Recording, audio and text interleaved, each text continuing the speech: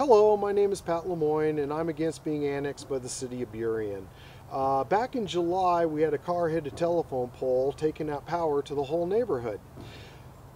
I was having a relaxing morning and taking it easy and had breakfast and whatnot, and finally decided, well, I ought to step outside and go check out what's going on. Well, anyway, I walk out the door and there's a roadblock set up down the street, and there's a city of Burien police officer in my neighborhood. We're not annexed yet. Anyway, I walk on down and I get a little video of the telephone pole, and I'm walking back up, and do what I always do. Is like, hey, officer, how's it going? What's going on? Da da da. He rolls down his window and he's just like,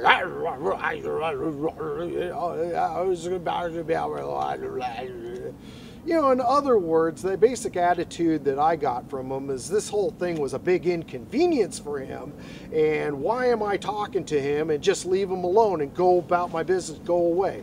That's the attitude I picked up. Okay, so anyway, I'm watching this event for a while. I videotaped some stuff and I'm checking out the whole scene.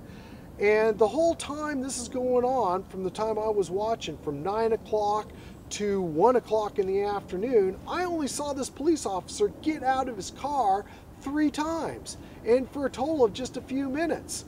The last time was to pull up all the cones and stuff, throw it in his car, and boom, he's off, he's out of here.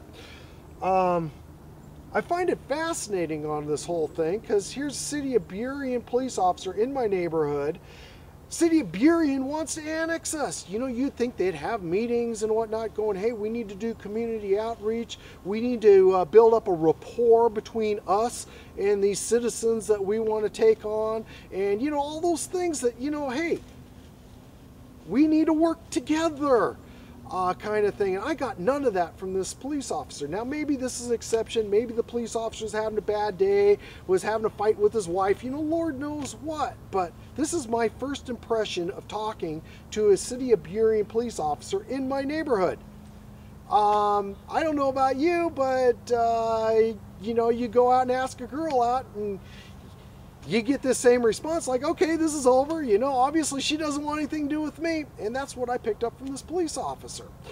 Now you couple this with the chief of police for the city of Burien and his lackluster report that he gave for trying to get, for the preparation for the city of Burien trying to annex us. He had to give the report that, okay, we're going to put this many police officers on the road and this is what we're going to do and da da da da da da da.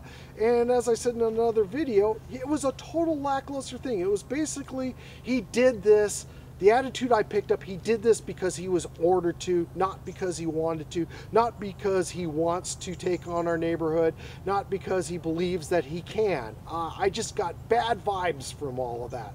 And I also got bad vibes from this officer. So if we look at the chief of police, who doesn't seem like he wants to take on our neighborhoods, and you got a police officer down here that I meet that doesn't seem to want to take on our neighborhoods, maybe these are exceptions, maybe they had bad days, but these are first impressions, and did not give me that warm, squishy feeling.